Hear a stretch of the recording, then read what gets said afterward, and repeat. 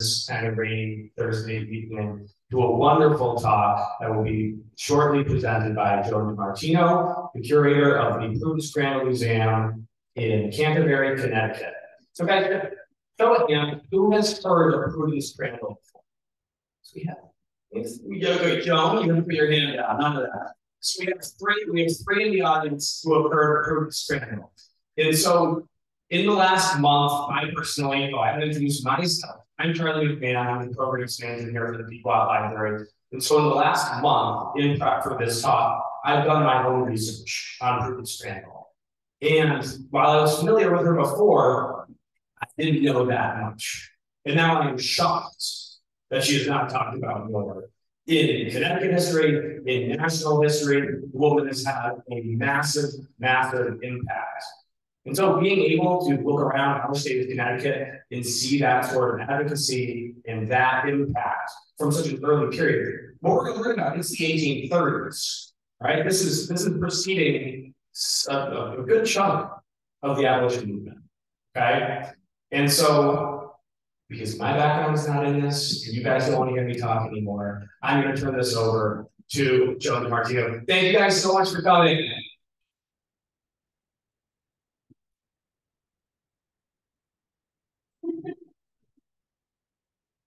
Hi, good evening. Thank you so much for having me today. Thank you, Charlie and the Pequot Library, for inviting me to speak here.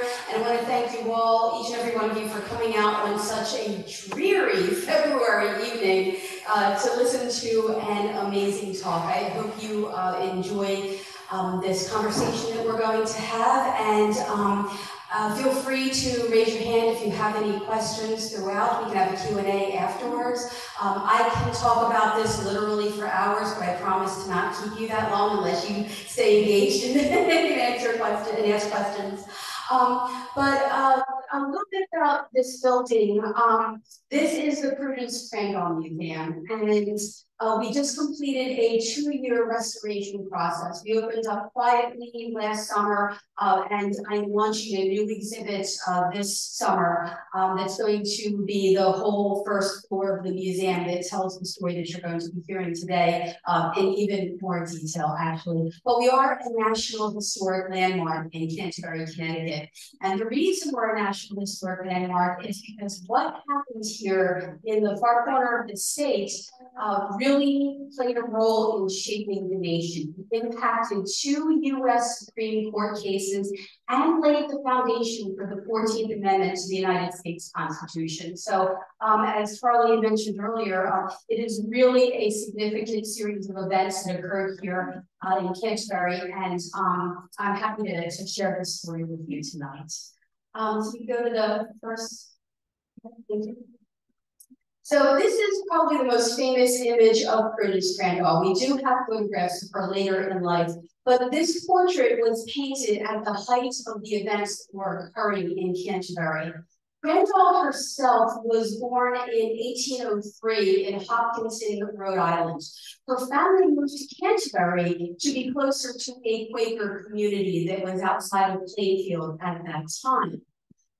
Quakers believed in the importance of education. I know this is part of this amazing exhibit that the Pequot Library has had one going through May, and I urge everybody, because I know that this is being live streamed as well, to come and see it if you haven't already. It's a gorgeous exhibit. But Prudence Crandall's family, as Quakers, firmly believed in the importance of education, and they believed in the importance of equality for everyone. So combining those two, the Crandall family, who had 4 children, 2 boys and 2 girls, they educated their daughters as well as their sons. So Prudence Crandall and her younger sister, Hannah Elmira Crandall, were sent to the Moses Brown School. At the time, it had the very long name of the New England Yearly Annual Quakers Meeting School, but the founder was Moses Brown, and so it is now named after him. It's still in existence. But that was where she got her education.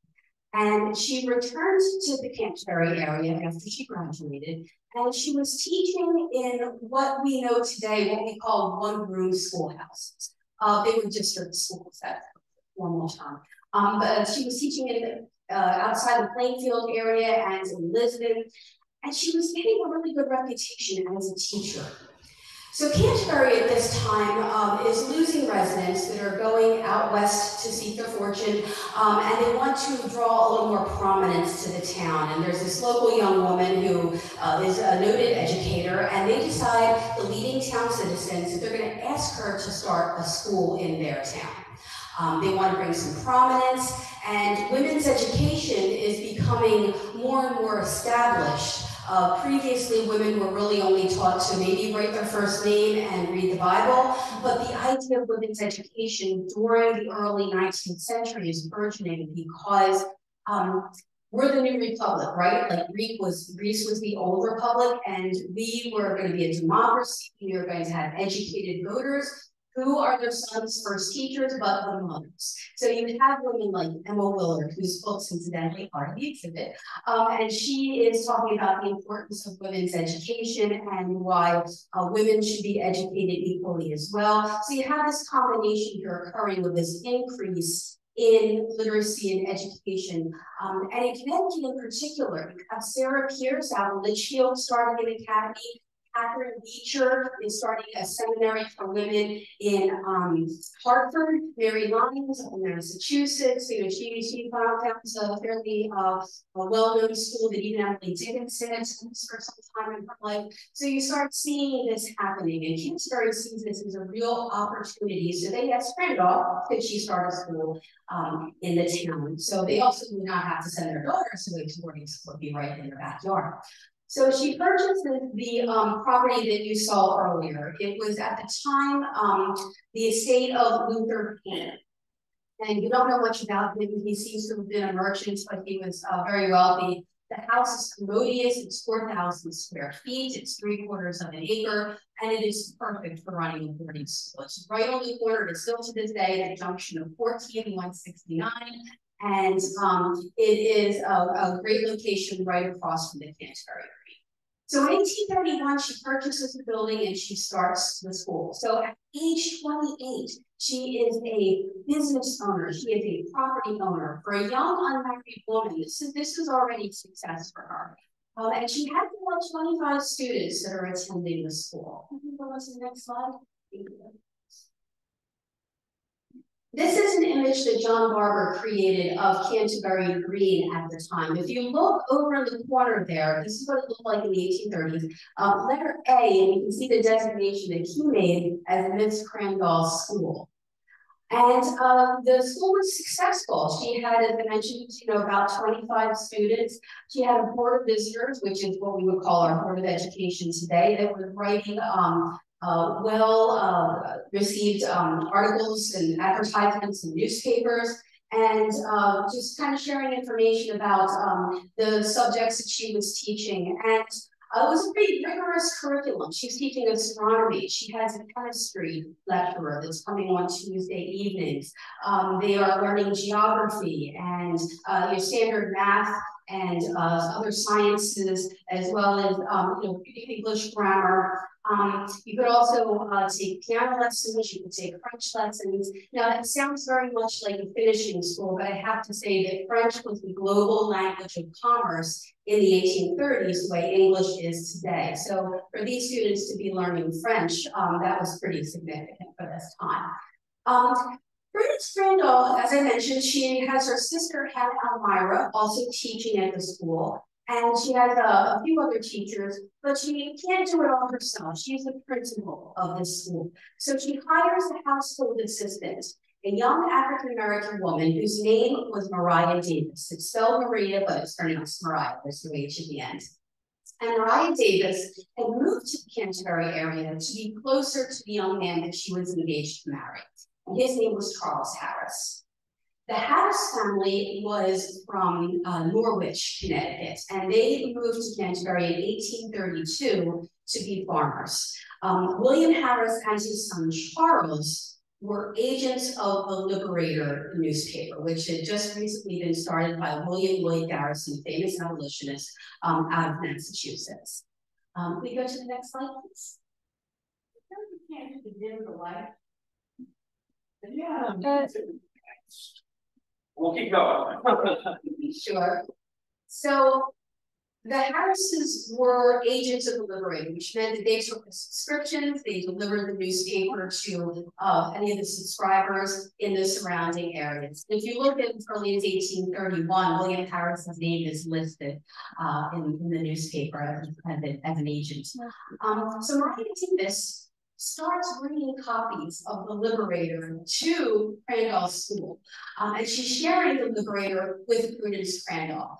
Now, of course, Crandall at this time was, anti-slavery, but she really wasn't an abolitionist or involved in kind of the Quaker tradition of abolitionism. You kind of would think of, say, Lucretia Mott.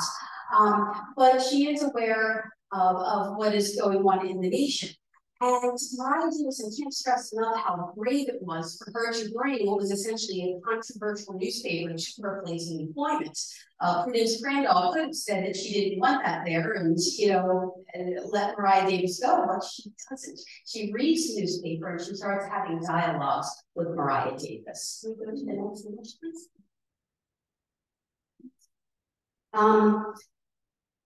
So Maria Davis is encouraged to sit in on the classes when she's finished her tasks for the day.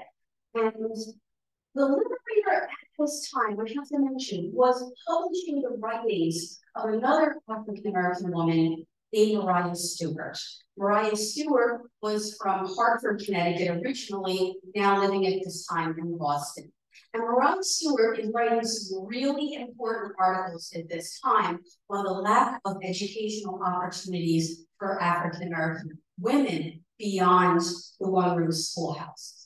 There were no higher education opportunities for young Black women. There was an attempt to start a school of higher education for young African-American men in New Haven in 1831, but that didn't even get off the ground. When it went to a vote to the town, 700 men, and remember, women couldn't vote back then, 700 men voted against it, and only 4 voted for that school. So that school did not end up becoming into existence. Many of the people that supported the idea of that school did turn their interest in supporting Crandall School, and I'll get to that. Can we get to the next slide, please? So that's an image of Maria Stewart's, one of her title pages. She published several different essays and books, but what she was writing in the Liberator coincides with the exact time that Prudence Crandall was reading. So Crandall was getting an education from Maria Davis at the same time that she is, teaching as well. So Maria Davis's soon-to-be sister-in-law is a young woman named Sarah Harris, whose name you've probably heard a little more prominently in the Prudence Crandall story. It's a very important name. Sarah Harris is a very important person. She, at the time, was 20 years old, and she was in domestic service at another house down the street from Prudence Crandall School. So she was coming to visit her soon-to-be sister-in-law, Maria Davis, and so Crandall, Davis, and Harris are having conversations about the lack of educational opportunities. Sarah Harris does not want to spend the rest of her life in domestic service. She wants to be a teacher. That is her goal. So in the fall of 1832, she gets up the courage to ask Prudence Crandall if she can also attend her school, because she knows that the education that she would receive from Crandall would help her reach her goals. And so she asks Prudence Crandall, does anybody know what Prudence Crandall responds? What does she say? Okay, she says nothing. Actually, she does not respond at all. Sarah Harris asked 3 or 4 times. According to Prudence Crandall, her repeated solicitations were more than I could bear. And she goes on to say that she decides that no matter what may happen, she was going to admit Sarah Harris as a full-time student. Crandall was concerned with how the town was going to respond to Sarah Harris integrating the school. And she was right to be concerned. We know from the history of the story, the town did not respond very well at all. This is a picture of Sarah Harris later in life. There are no images of Sarah Harris at the time of the school. There is a sampler that is now in literature that is attributed to Sarah Harris that she probably created for her family when she was living in Norwich. But as far as images of her, they don't seem to exist. I like to say they haven't yet been discovered. So Sarah Harris becomes the first official African-American student in Prudence Crandall's school. And it doesn't mean that the students had any issues with her attending as a student along with them, but their parents did have issues.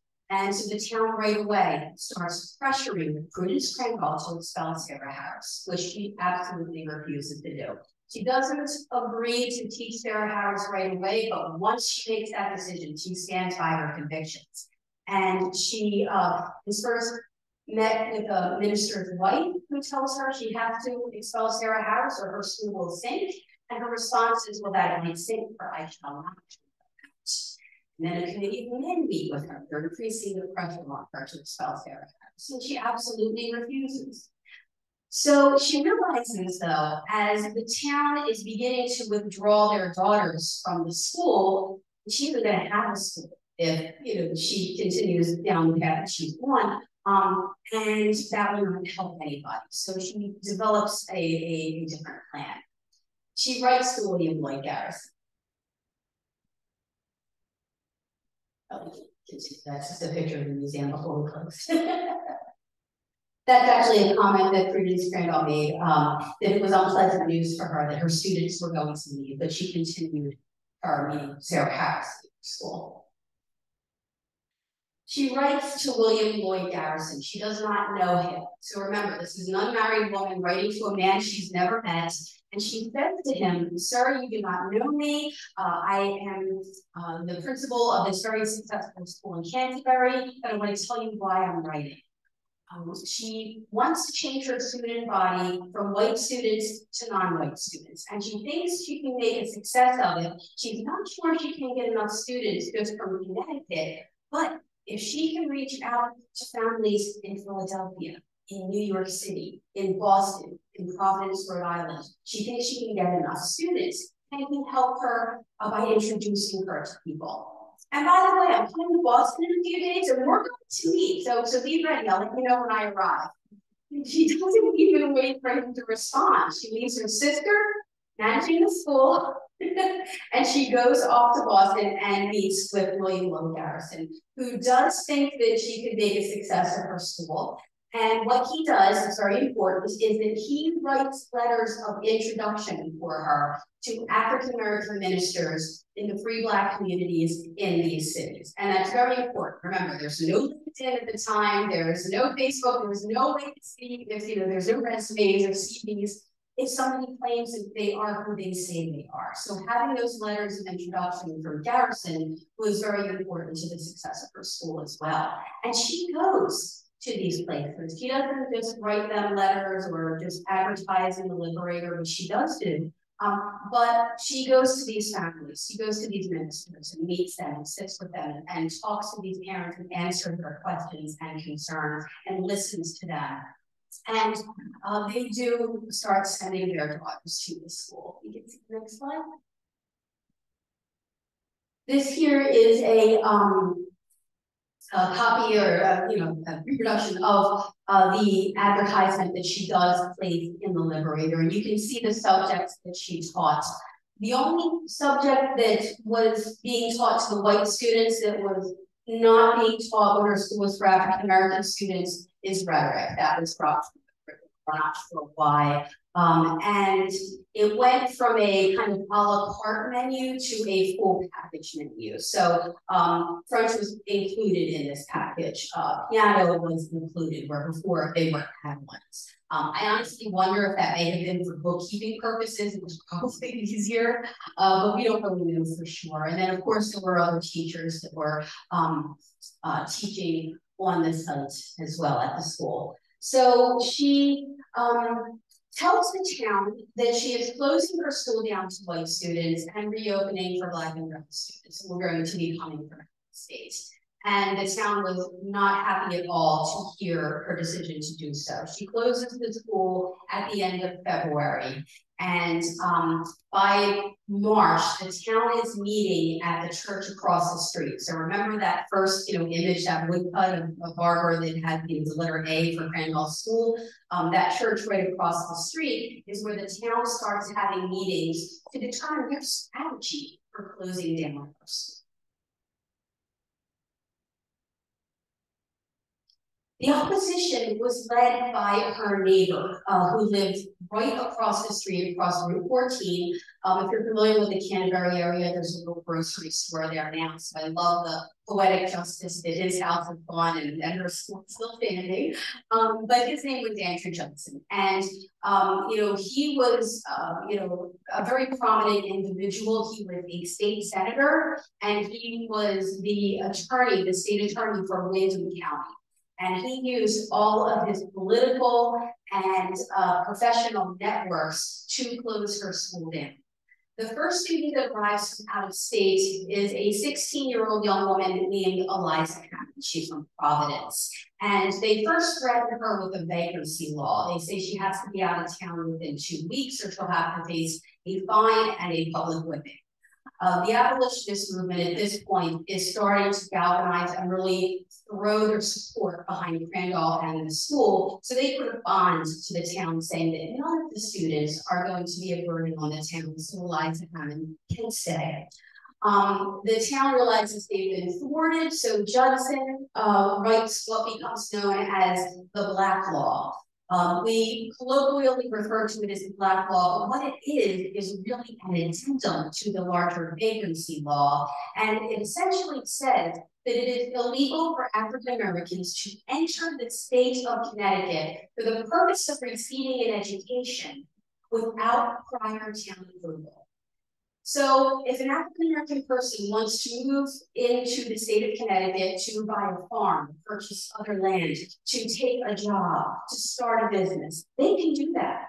To get an education, now you need the town's approval where the school is. So it was designed to close this school down.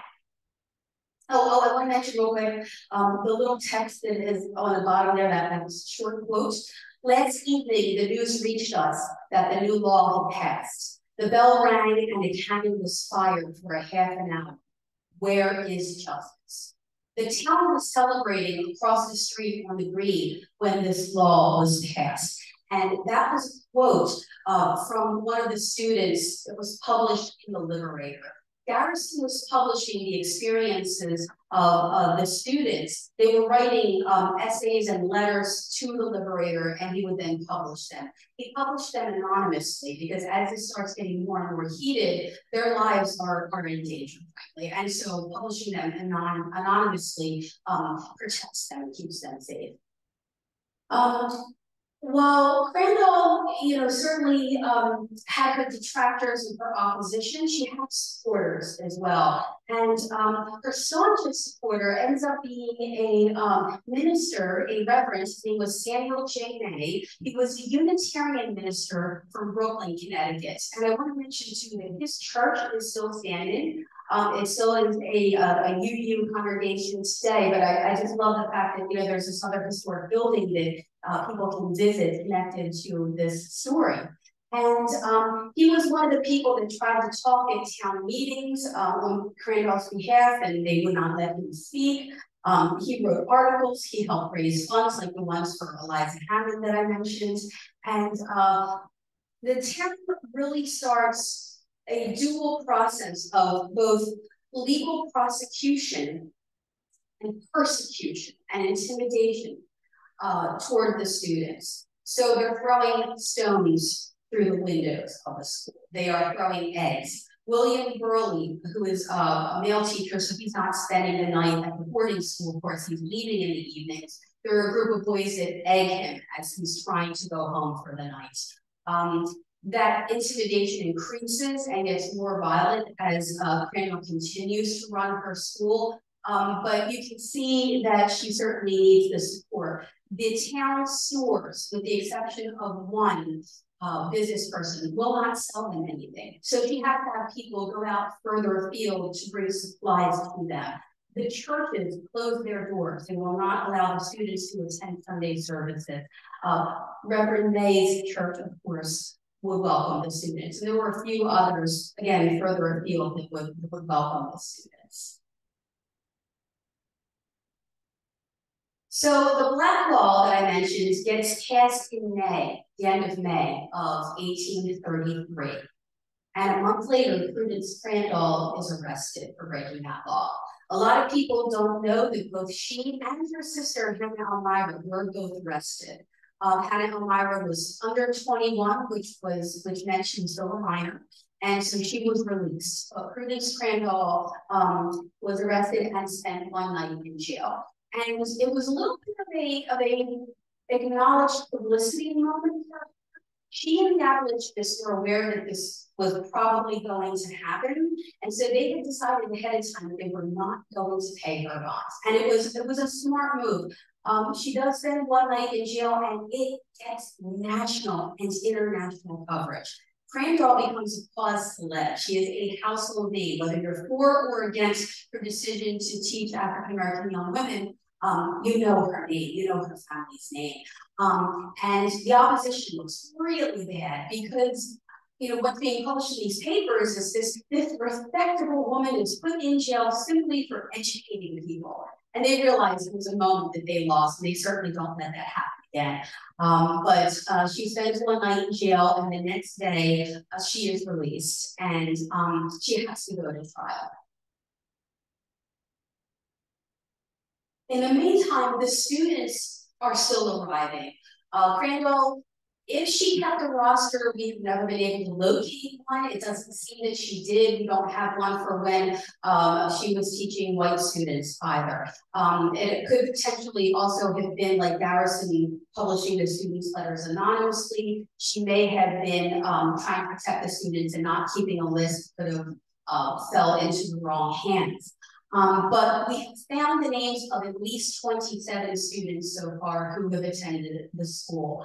And so they came throughout the time period that she was able to keep the school open. And that was about 17 months that they endured the harassment.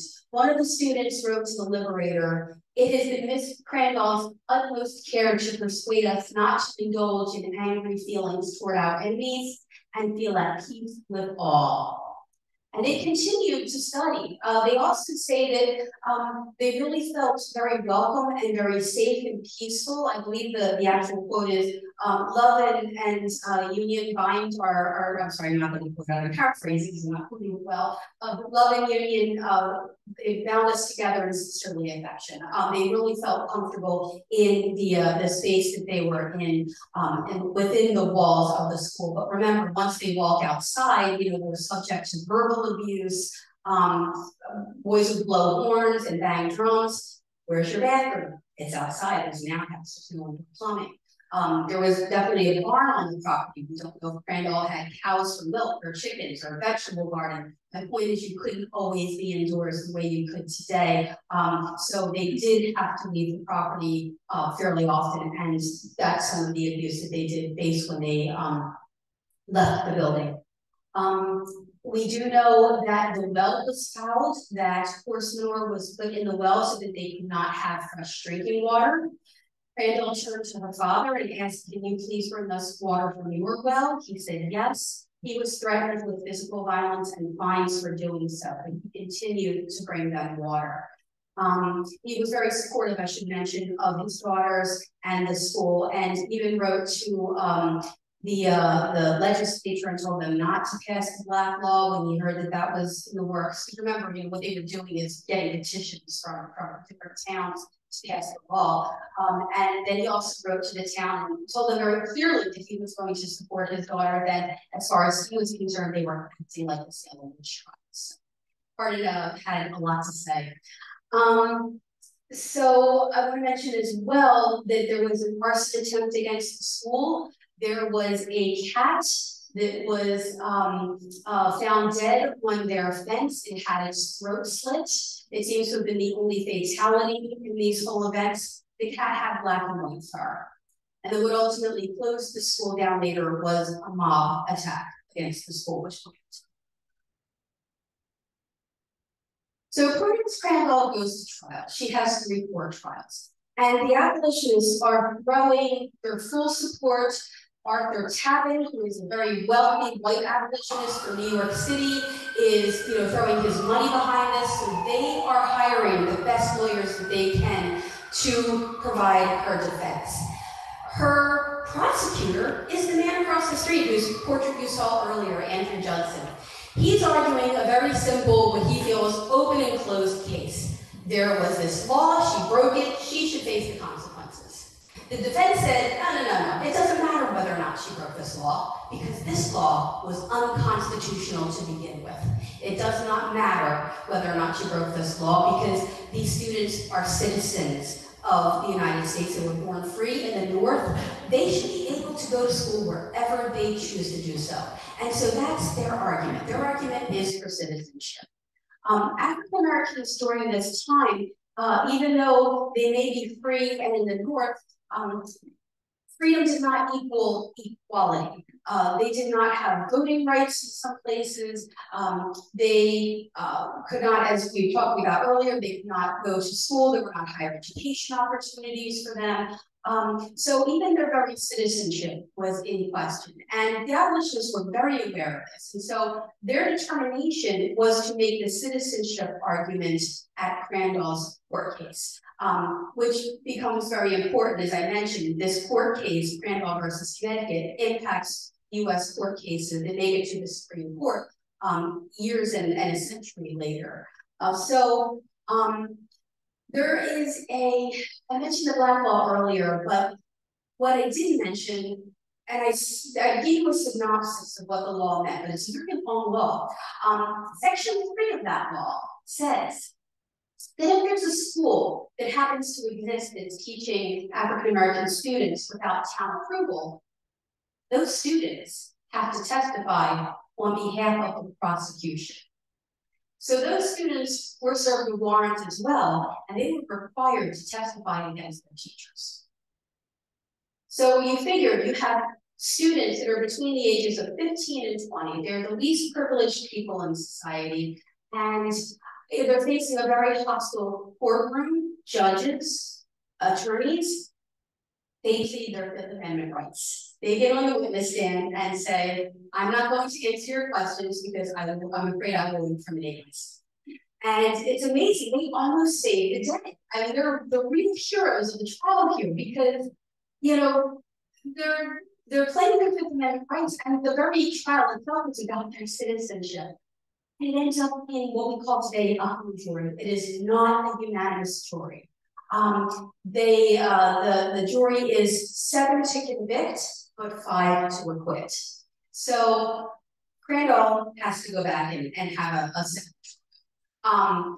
And their second trial took place and she is convicted. But all this time, because she's not being found guilty, she can still operate her school. The moment she gets the conviction, and I want to point out, when I mentioned earlier that Andrew Johnson was working all of his political machinations to close her school down, he gets Judge David Daggett, who happens to be the opposition against that New Haven school in 1831 that I mentioned earlier, to serve as the judge in Windham County. Now he's from New Haven for Crandall's second trial where the conviction occurs. So he has a lengthy explanation telling the jury to convict and why the citizenship argument should not hold.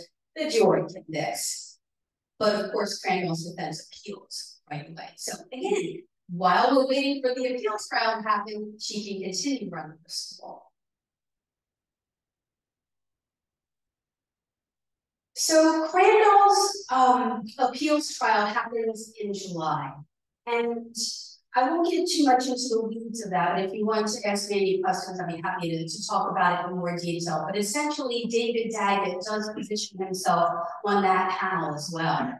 And what happens is you have 3 judges that don't want to disagree with his conviction. So what they decide to do is throw the case out on technicality. They claim instead that the warrant was not written up correctly. So on the night of September 9th, 1834, there is a mob that attacks the school. Crandall's court case gets thrown out in August, and she has been able to continue to run her school for 17 months through all of this harassment and legal prosecution. Because the case gets thrown out on a technicality, there's no determination, acquittal, or conviction, she can be arrested again and go through this whole process again. But she's been able to keep the school going. More students are arriving. The town is incensed because their opportunities to close the school down have not borne fruit. And then they also have to wait to restart the process. That's when they decide to school. They take the law into their own hands, and a mob breaks all of the windows. This happens in the middle of the night.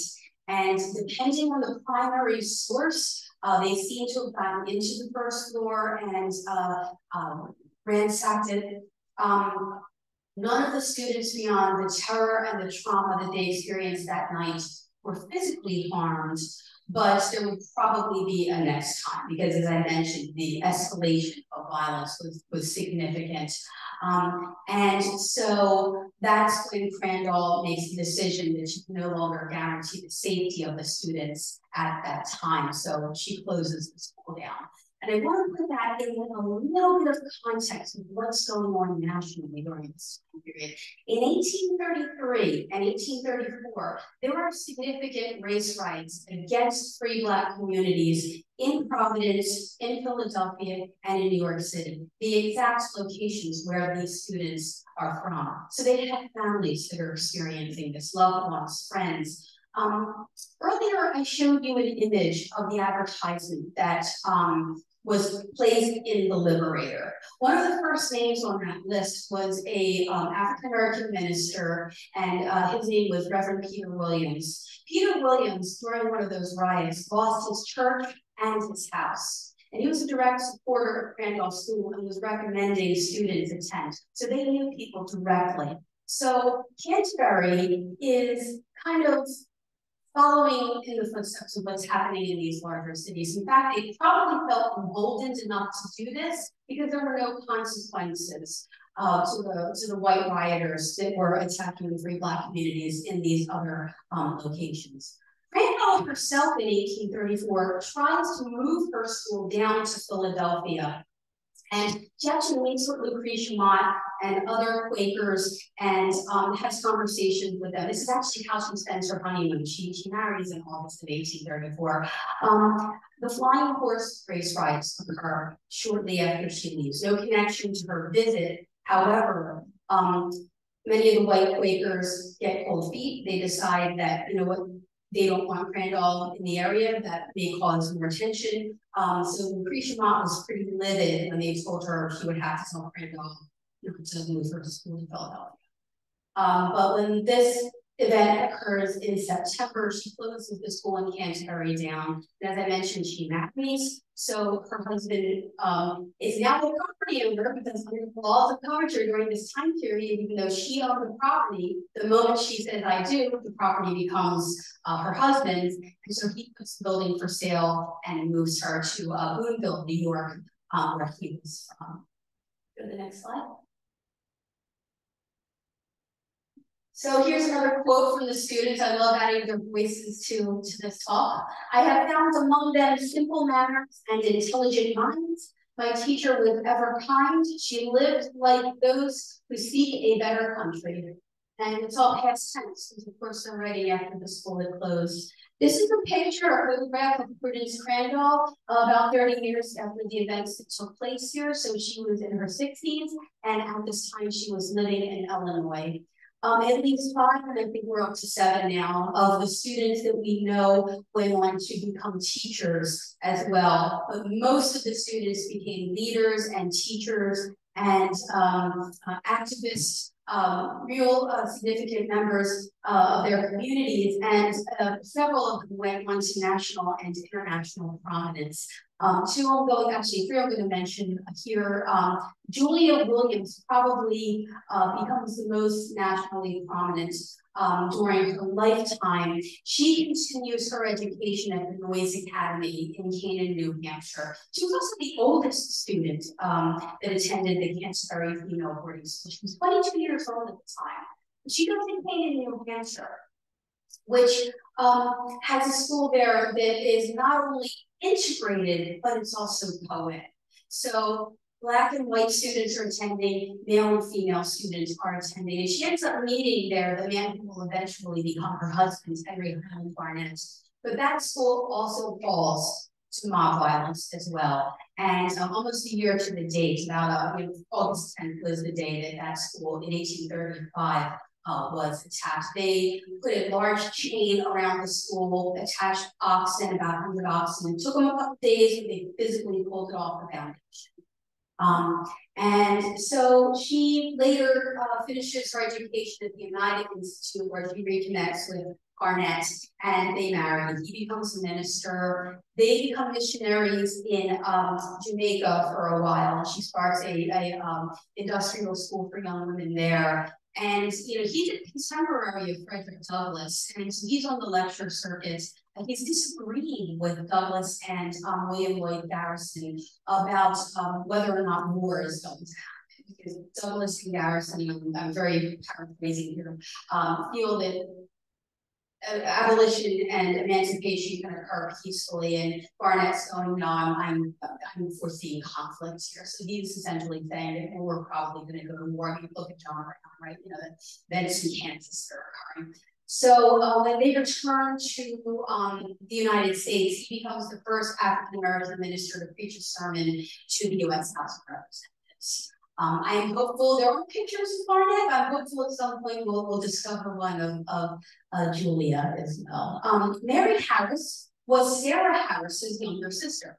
Mary Harris, actually going to go to the next slide. I have an image of her. This is Mary Harris later in life. She becomes a teacher as well. She marries a teacher from Norwich, Connecticut. His name is Cohen Williams. But during the Civil War, they, with their young children, this is 1863, go down to New Orleans. I can't, just believe how brave that was. I don't know if I would have the strength to do that. But they went down and they started teaching the newly freed African Americans.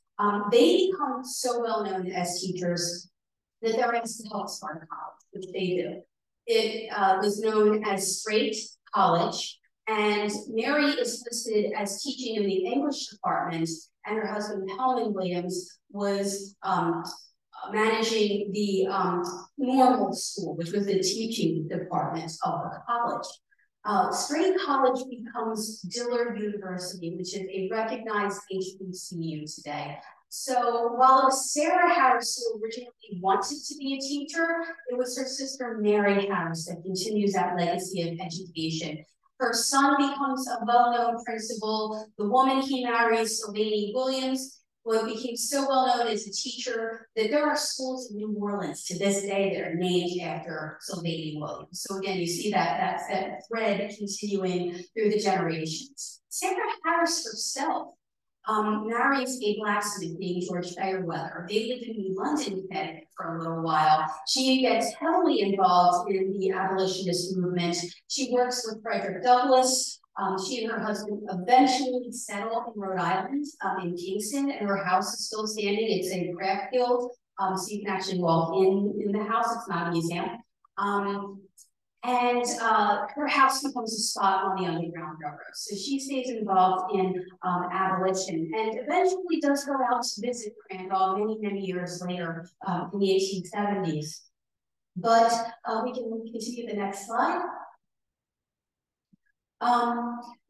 The legacy of what the students go on to do is just one part of the story here. There's another legacy here, and that is the legacy of Crandall versus Connecticut.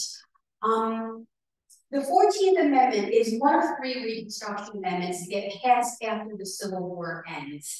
And the 14th Amendment is the amendment that says that anyone born or naturalized in the United States is a citizen of the United States. That was not said in the US Constitution until this amendment.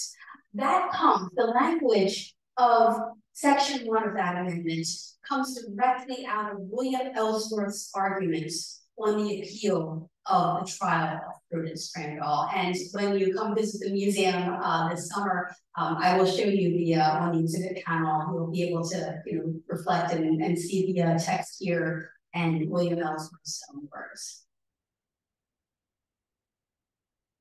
Crandall and the abolitionists, their goal was to continue to appeal her court case to the US Supreme Court, because they wanted the US Supreme Court to finally make that decision of citizenship for African Americans. So they were very disappointed when Crandall's court case was thrown out in a technicality, because it closed that avenue down for them.